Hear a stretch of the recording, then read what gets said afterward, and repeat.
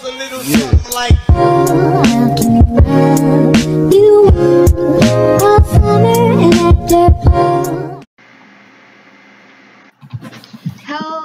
Hello everybody, and welcome back to another Star Stable video. I'm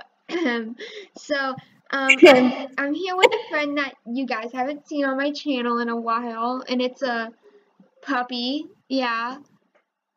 You cut out what? Hi. Not that voice. Okay. We're gonna be reading bad reviews of parents together because it's always fun to be with a friend when you're reading bad reviews. True. Okay, so anyways, let's just get right into the video because I don't know how long this is gonna be. So the first review, I'm lagging. Oh god, I am like laggy. Oh my god. So the first review is lots of horses and fun with an interesting storyline and many fun characters in this game, captures you from the very beginning. It is not just the story that's amazing about the game either. There are so many different horse breeds available, and many of them look and move different from each other. Through this game, I have met some amazing friends that I would recommend this game to everyone I meet. I might need to turn my graphics down. Oh my gosh, maybe. Here, give me a second. If only you could access your settings without having to go straight into a hard stop. You could access it while you're running. That'd be so helpful. Yeah, okay, so that was the ending of that review.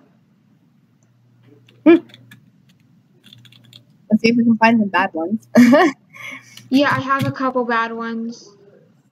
Oh my.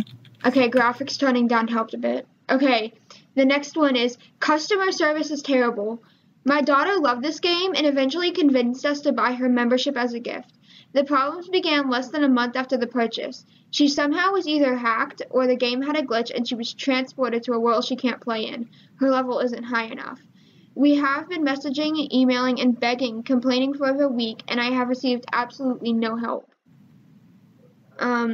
The one actual email we received from customer service rep consisted of one sentence: a level 12 cannot be in Epona. Completely unhelpful. I'm so tired of dealing with this. I thought their customer service had gotten better. I don't think customer service was ever good from the beginning, at all. It's getting a bit better. I've emailed them a couple times and they've helped out. It's just the people with bad experiences. They're definitely improving, I'll say that. But back then, they were, awful. They were rude and stuff. Okay, we're gonna go straight to Marley's, because I always skip. Somebody had an interview with the owner with the CEO of Star Stable. Oh. He actually seems like a nice dude. There's so many butterflies. Why are there so many butterflies? It's literally November. It doesn't show. I don't know. They stay here forever. Okay, let's go to the next review. So, Star Stable is a great game and suitable for all ages. There are some bad people on there, but Star Stable does have an ignore feature to block these types of people. The pricing is fair, and it really puts people's puzzle-solving skills to the test. If you ever wanted your own horse and pony but could never get one in real life, then Star Stable is for you. Great and unique graphics with very interesting and diverse storyline. Oh god. Well, you are at the center of it all. What are you waiting for? Head over to www.starstable.com to make your account and download this amazing game. Oh god. Wow, all out on the details. Not them advertising it. Just be like, here's Star Stable. If you hire me, I'll advertise your game every single day. I'll just put a bunch of reviews. I know. Okay, next review. Simple/cute game, but allows communication with strangers and can be costly. The game is harmless on its face, but does allow players to communicate with each other and can get costly. They constantly advertise sales for coins to get the kids excited to continue investing in the game. If not monitored like any online game, it can become addictive and confuse children into believing that other users of this game are their friends. Beware how children treat the communication with complete strangers that create cute usernames for themselves. Yeah, I'm Van de Deerholm. That's an amazing username. I'll just name myself Patricia Puppy Cutie. That's It's a fine. cute username. That's an amazing username. Like, I could not believe how amazing that username is. Patricia, though. Hi, my name is Patricia. Patricia! Patricia, get down here immediately. Patricia, stop failing my class. Where are you?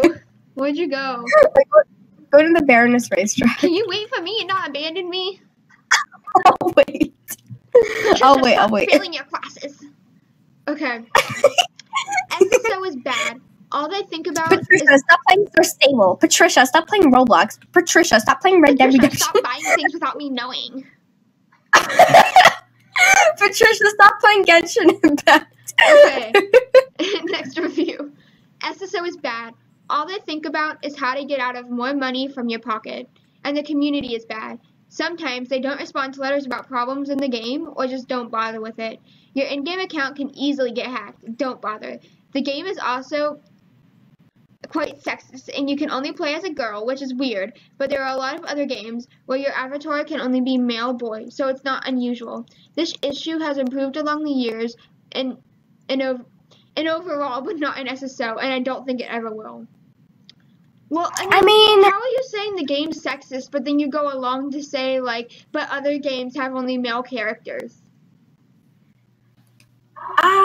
Like, how can you say one thing's sexist, but then go and say that something else isn't sexist?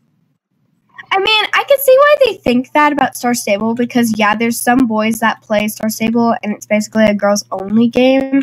But the fact is that there's, like, hairstyles that are good for boy characters and stuff, and then they have clothes that are good for them. So it's not really a bad thing. They just want to play a horse game. Yeah, I mean, it's not like they're like only having girl hair and only having girl clothes. Yeah, boys can play what they like.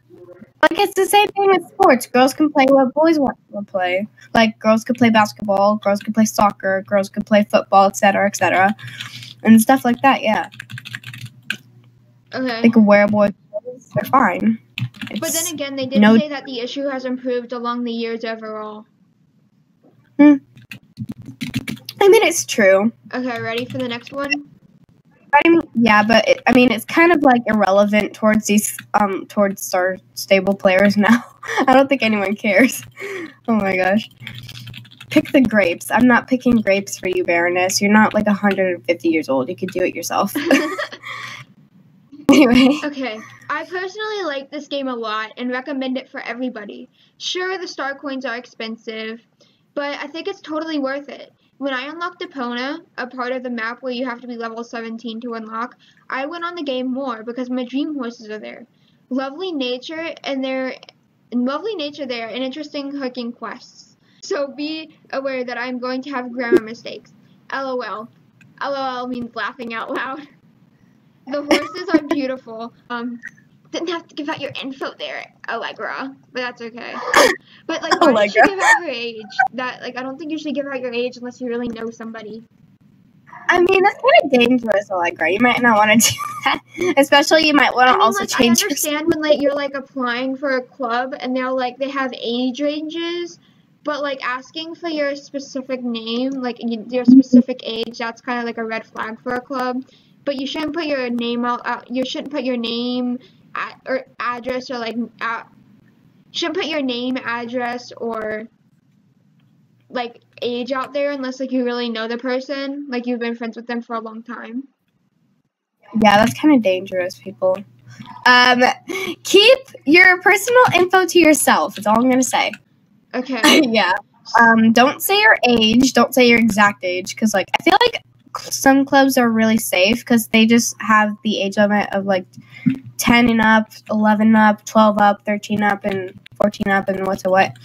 And then sometimes in the applications, they'll just have you pick an age limit, either 10 or up, or 10 or lower. They'll have those options. Are you are you 11, for example, like for the questions in the applications, they'll be like, are you matching the age requirements? And then they'll have, like, sometimes they'll have the answers of Well, I'm higher, I'm lower, or I'm the exact same age.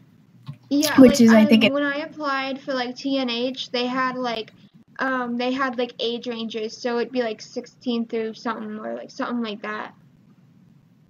I feel like that's safer because it's not giving out your exact age unless you feel safe enough to give it out. I mean, if you want to risk getting your life demolished, then I mean you're fine. But like, Yeah. no. Okay. Next review. Star Stables is right about Star. I love how in this game children can have freedom to care for their very own horses without having to leave the room. But sometimes, if the Wi-Fi is not on, it can cause glitching. Other than that, have fun with your own horse in the virtual world full of surprises and adventure. Don't spend too much money on clothing. Your horses need food. I mean, this is an don't online spend. game. It's like Star Stable Online, so like obviously it's gonna glitch. Exactly.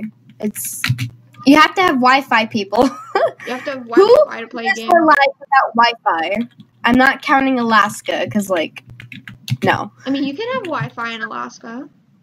I mean, yeah, some people can, but it's just if you build your own cabin and you don't have Wi-Fi there, you just want to You just want to live the rough life of having no electronics and stuff. Okay, next review. This game includes that it is quote-unquote free, though when you look at it, children can never really play without buying Star Rider, which I may add is expensive, meaning this game is basically using fake advertisement.